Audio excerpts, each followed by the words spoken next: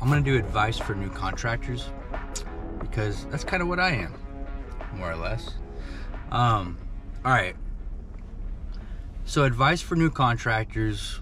There's a lot to go into it because you really have to go back to the very beginning before you even became a contractor and take a look at your experience in the industry you're going into. A lot of guys will get their license in something they're not even that experienced in, and you're really setting yourself up for failure. So I guess number one, do you even have the experience needed to become a contractor in a certain field?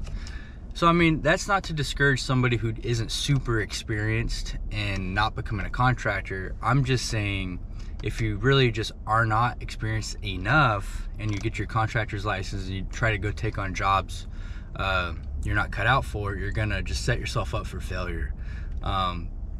Now, I am a person that advocates for fake it till you make it to a degree. You know, I don't want you to fake being an electrician until you become an electrician. You have to kind of have common sense. You know what I mean? Like, if you're already an electrician and you're experienced and you know the basics, and then you got a particular job that's a little different than what you've normally done, and you kind of just say, oh yeah, we've done these, even though you know like the anatomy and the basics of what you need to do. Yeah, you fake it till you make it. Like, yeah, we've done that. Yeah, we've done landscape, low voltage landscape lighting, or whatever the case may be. I think you guys are getting what I'm saying.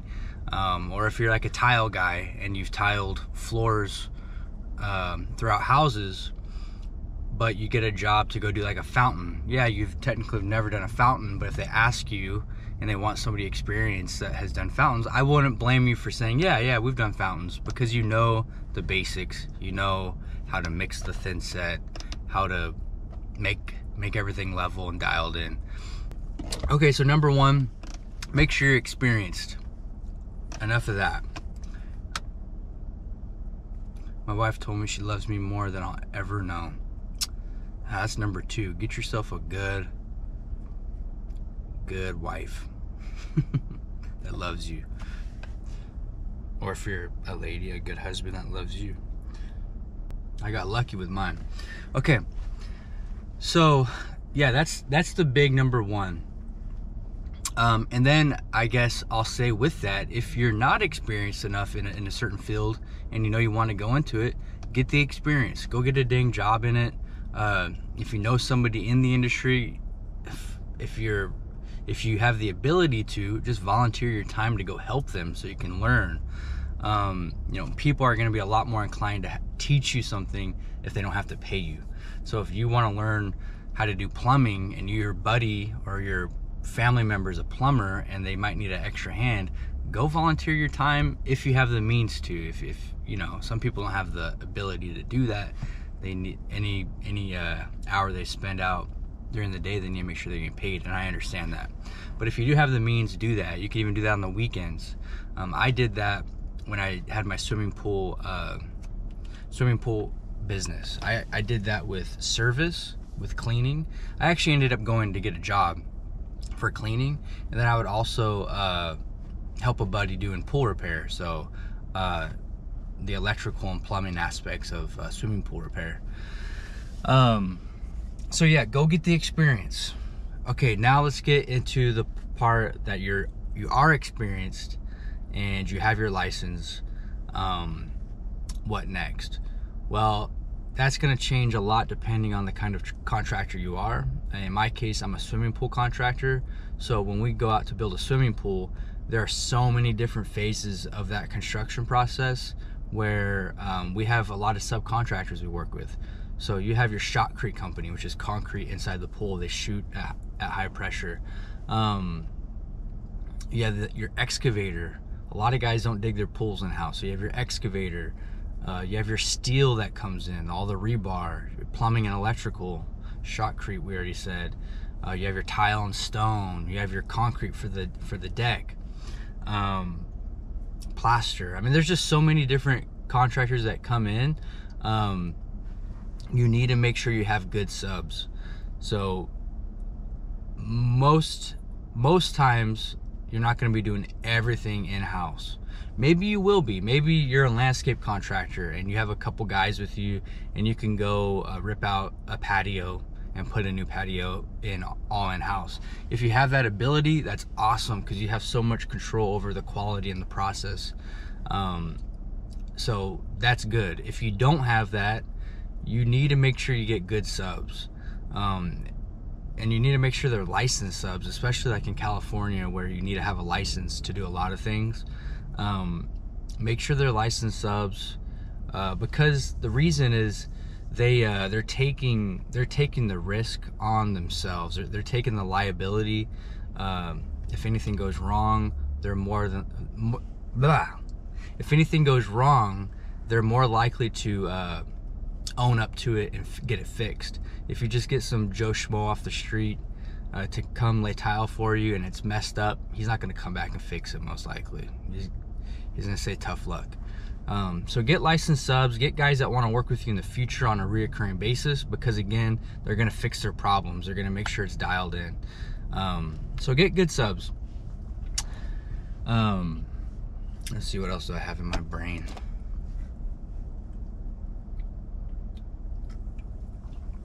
Okay, I think this is a big one, actually. Really, really big one. Don't take on more work than you can handle. Go out to all your sales call leads, go out and hit the floor running, but don't take on more than you can handle. You're gonna set yourself up for failure again. You're gonna get desperate. You never wanna be desperate, because you're just gonna make mistakes. So if you have 1, 2 jobs, and again, that depends on what you're doing. If you're just a tile guy, if you're just a sprinkler guy, you could probably get those dialed in real quick and get them moving. In my case, doing a swimming pool, it's a 2 to 3 month project, and if you take on too many jobs at once, it could turn into a nightmare, and it's not something you want to do. So I would start off slow. When I got into the industry, I talked to my shotcrete contractor. I think even my excavator told me this. I think somebody else even, I can't remember, but I know a couple of my subs told me, because they're a lot older than me, Matt, go slow, just go easy into it, take your time, and things will work out well for you. And so far that's been true. I'm only on my 3rd pool. I've only signed contract on my 3rd pool right now. And I grew up in the swimming pool construction industry, so I have a lot of experience to a degree, but for us and my company in-house, we only have our 3rd pool signed. And this is over the course of, from the time I got my first pool was in October of 2022. I signed it, actually we dug it on my birthday, October 11th, and here we are coming up to Easter of 2023, and I have my 3rd pool. So there were moments in those gaps. There's kind of a big gap. I finished that first pool that we dug in October, like at the beginning of January, because we had a week off for Thanksgiving, week off for Christmas, and I think some rain. So from the time I finished that pool, though, there's kind of a while before anything was happening. We signed another pool out in La Mirada, and then now we just got one in Irvine. But the La Mirada job took a long time because it was an HOA. We ended up finding pipes underground when we dug the pool, so it's been postponed. So I started to feel really discouraged and kind of like a failure, to be honest. The jobs have been great. I mean, you know, fair profit margins, fair pricing, everything's good on it. You know, I'm trying to take good care of the customer while also making a fair profit. That's all been really good. Excuse me. But what happens is you jump on social media, you jump on Instagram, you jump on whatever, and you start comparing yourself to other people. You see, oh, this person's doing this, that person's doing that, and you start feeling like crap about yourself. So I'm kind of segueing here into just focus on you. It's okay to look at other people for inspiration and even like friendly competition. That's great, and to encourage you to keep going and have that kind of competitive mentality, and that's really good, don't get me wrong. But at the same time, if you look into your competition, other people too much, it could really break you and mess with your head. So, all right, so what have I hit so far? Experience, subs, don't take too much work on at the beginning. Back to the taking too much work on at the beginning, and why not to do that. Just to kind of shed some light on it for you, because you might just think, oh, I can handle it. We'll just keep this in mind. For me, like in my case, I rely heavily on subcontractors, and for each phase, I try to have multiple subs, obviously. And if you're an in-house guy, you have your own unique situation. But the reason I say not to take too much work on at once is you cannot fully predict how any job is going to go. You cannot fully predict the schedule, and customers are wanting their job done, and you're going to feel that pressure, and you're going to want to get it done. And when you're feeling pressured and desperate to get something done, you got, you know, Mr. and Mrs. Smith saying, hey, I want my tile put in. Come on, this pool's been sitting here for a couple weeks. Where's our tile? You're going to feel pressured and desperate to get that tile in. You're going to feel desperate and desperate enough to maybe even get somebody in there not super experienced to do the tile. That's when we start making mistakes. That's when we start losing money. Then you gotta rip the tile off, replace it. Stuff can go south really quick. So just go slow and take your time. I'm still trying to tell myself that, because I kind of want to just keep going, but I'm trying to go at a good, healthy rate for the business and my family. So I would just relay that same advice my subs and different contractors gave me onto you guys. Just take it easy.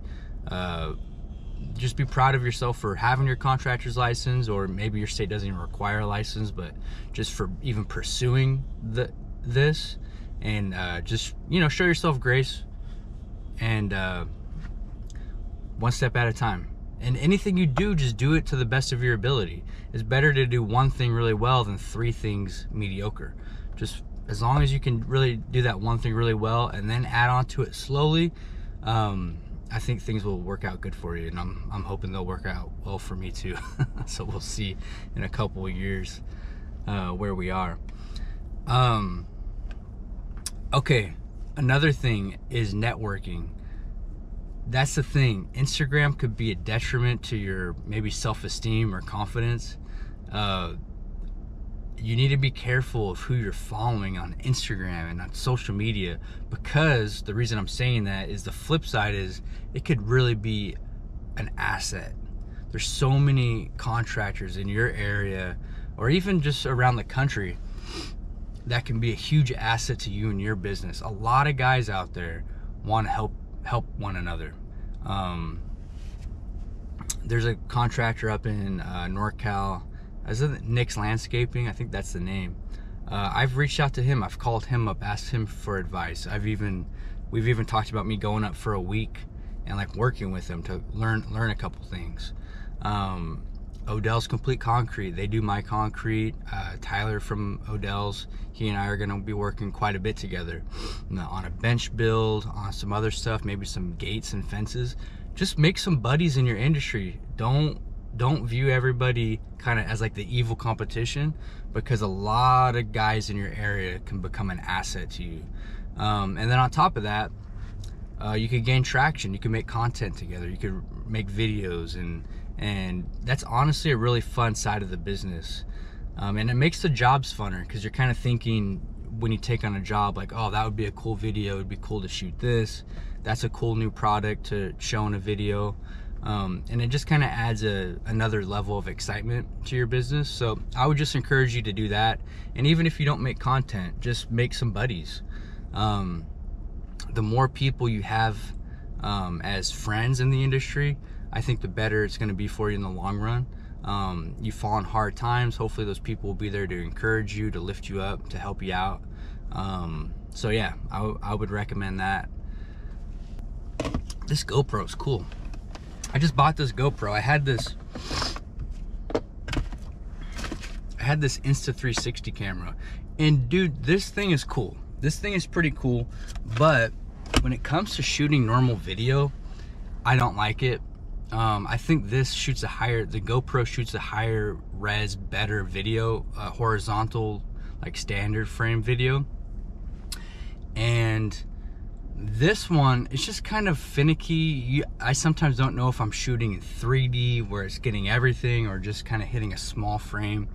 I just bit the bullet and got this GoPro last night. It actually arrived, and so far I'm happy. It has a little screen on the front, and then when that times out, it has a red light so you know you're recording. So that's cool. I'm gonna try to record a lot of construction videos with that. Okay, so anything else for advice for new contractors? So this is kind of funny, I'm doing this video because somebody reached out to me recently. I don't know if it was from YouTube or Instagram. I want to say it might have been from YouTube, and these guys were from Boston. I talked to one of the brothers on the phone. They asked if they could call me up and ask some questions, and I said sure. So they gave me a ring, and yeah, he asked me just a couple questions about the pool industry and some advice, and I thought that was pretty cool. And then I happened to have like an ongoing list of videos to do, and that was one of my videos, is advice for new contractors. So I think him calling me kind of encouraged me to go ahead and do this video, so that's cool. I guess that's another thing, is don't be afraid to reach out for help. Don't be afraid to reach out to those guys on Instagram who might be in your area, or even if they're not in your area, just for advice. If you run across a problem, hit them up, ask them, you know, for their 2 cents on what they would recommend doing. You could save yourself so much time. And you know, Tigran on YouTube has said this a couple times, and you know, he has his goat gang thing, and that's all cool, but what the hell did he say? He's basically said, hey, let my experience be your benefit. So my failures that I've went through and learned, I had to learn the hard way, let them benefit you. Just come, ask for my help, and I'll kind of show you what I've learned. And that's a cool concept, and that's something that's existed forever, right? You have a mentor. So look for a mentor in your area, and if they're not in your area, that's okay too. You can jump on the phone nowadays, FaceTime. So get a mentor. You don't necessarily need to join like a Tigran's type group or something. Like, that's cool. I don't have anything against it. That's great. If you can afford it and it's in your wheelhouse, go ahead and do it. But you don't need to. Instagram and all the people you follow, be careful of the people you follow. Follow people that make you feel encouraged and inspire you. Don't follow people where when you see their content, you're like, think, oh, fuck that guy, or whatever. Because I think a lot of us do follow people that we don't even really feel encouraged by. So those are the people that are influencing you every day when you go on that app. So make sure you're following people that encourage you and make you feel inspired. So again, if Tigran is your vibe and he inspires you, follow him and people like him. If he isn't and somebody else is, follow them and people like them. We're all unique. We all have different energies and dynamics. So you just have to kind of make sure you're following the right people. And that goes with real life too. So don't be associating with lazy bums if you want to run a successful construction business. Like, if you're out trying to get a job done and your buddy John calls you and he's playing Xbox at 12 p.m. eating Cheetos, he's gonna weigh you down. So cut the slackers out of your life, lazy ass people on drugs, drinking too much. My advice is to stray away from that, and be around people that encourage you and make you want to be a better person. So that's some good advice too. I think I do pretty good with that, but I need to be more disciplined. I need to wake up earlier. I need to go to bed earlier, wake up earlier. There's a couple things I need to be more disciplined with. And one of them was making YouTube videos, and that still is, because I actually want to, YouTube is fun to me, and I really do like this. So I forced myself to come out this morning before I go back and do designs, and shoot this video. So I'm also working on that alongside you guys, that's for sure. Let's see here. Okay, I mean, there's a couple obvious things. Maybe they're obvious, maybe they're not to you. But you guys, just make sure you have the proper insurances you need. If you need insurance, even if you don't need it, it's good to have it, right? As a liability insurance. So make sure you're covered with that. If you have any employees, you know, if they're in-house employees, make sure you have workers' compensation. If they're not in-house employees, that's a whole other thing. But every contractor has such a unique situation. I know a lot of contractors in my area, well, you know, they pay guys cash. They try to save money where they can, and I understand. And that's something I have a hard time with, because I just have a hard time going against what I know I'm supposed to do. So I use this thing called labor finders, where it's basically a staffing agency where the guy that comes out to work for you is he has all his health insurance and benefits through this staffing agency, and then he comes to work with us. The cool thing about it, I haven't done it enough yet, but the guy we just used, we really liked him, Tyler from Odell's Concrete, and I hired him through them. He did an awesome job, and the policy they have is if you hire them enough and you use them enough days, you could actually just take them as your employee forever. So most staffing agencies make you pay like a fee, but this company, if you use them enough and like them, after he hits a certain amount of hours, you could just hire him in-house. The cool thing about this is you can try people out. The tough thing about hiring somebody, you might try them for a week and they're great. This is what happens most of the time. And then you pull the trigger, hire them full-time as an in-house employee, and they just freaking nosedive, and they're a shit employee, and now you're kind of stuck with them, because firing an employee nowadays is a pain.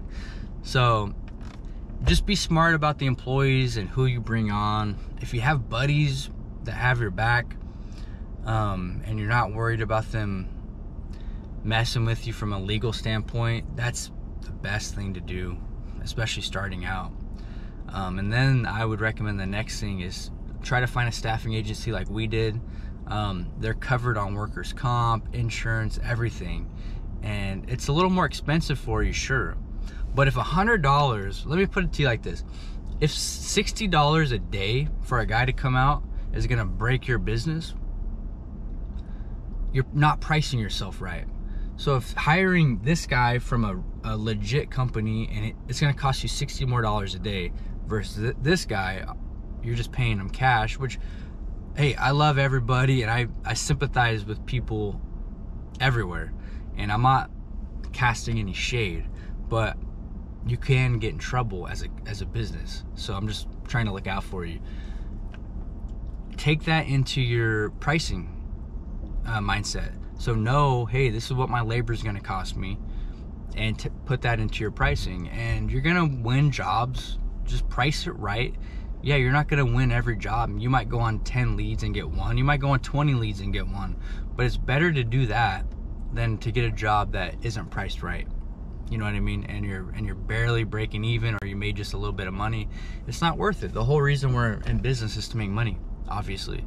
So when you're making the appropriate profit you should be making, the difference in cost between this legit guy versus the other one, it's not gonna make a big difference to you.